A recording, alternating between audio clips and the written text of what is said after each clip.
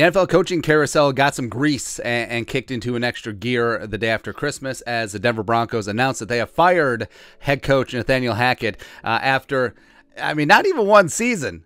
Bro made it 15 games. Like, do you know how badly you have to suck to be fired in your first year as an NFL head coach and have the team eat the bulk of your contract? But of course the Broncos are perfectly fine. Like, they understand about eating bad contracts because they have the Russell Wilson one currently. But they released a statement, blah blah blah blah blah blah blah, thanks Hackett, blah blah blah blah blah. It is noteworthy that they did say that they have confidence in GM George Paton, former assistant to the regional general manager with the Vikings. Even though George Paton, he hired Nathaniel Hackett and he traded for Russ, 2 firsts, 2 seconds, a fifth, and 3 players, as well as hired Hackett. And they're just like, hey, he's that guy.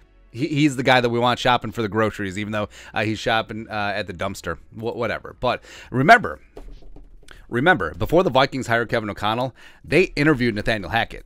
And reportedly, it was pretty close. It was a near-run thing, but thank goodness got Kevin O'Connell, and thank goodness we just missed out on all that. Right, so apparently you have to have more coaching bona fides than having a famous dad, as well as, hey, Aaron Rodgers says you're cool.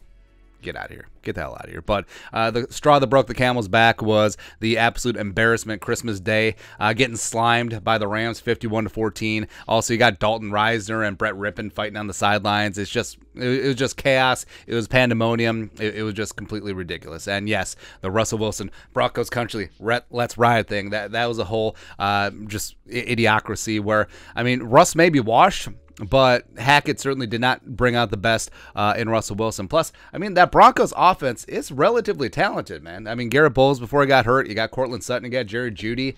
You should be able to do something. Should be able to do freaking something, but no, it just wasn't there. And Hackett, in his lone season as a head coach, he's never going to be a head coach again, right?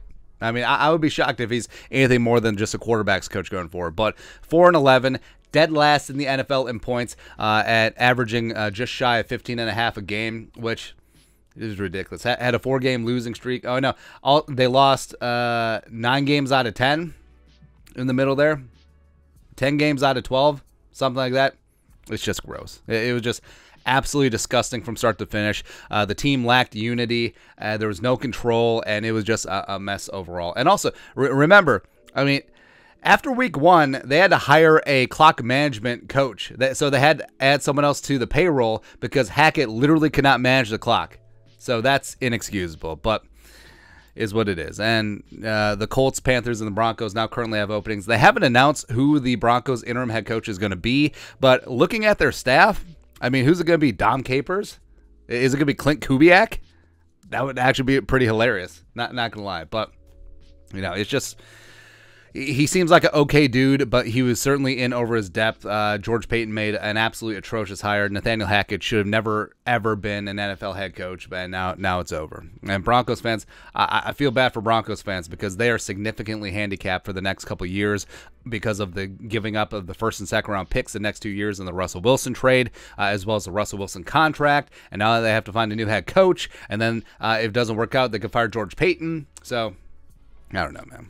I don't know, but again, thank our lucky stars that we're living here today, because Kevin O'Connell still stands for freedom, and we didn't hire that guy. That's right, man. But your thoughts are thoughts. Denver Broncos fired Nathaniel Hackett, not even after 1 season, after 15 games. It's wow. Let us know your thoughts and our thoughts in the comment section below. Subscribe for daily Vikings takes. Want to support the work? Put a little something in the Venmo. But till next time, Skol, production value.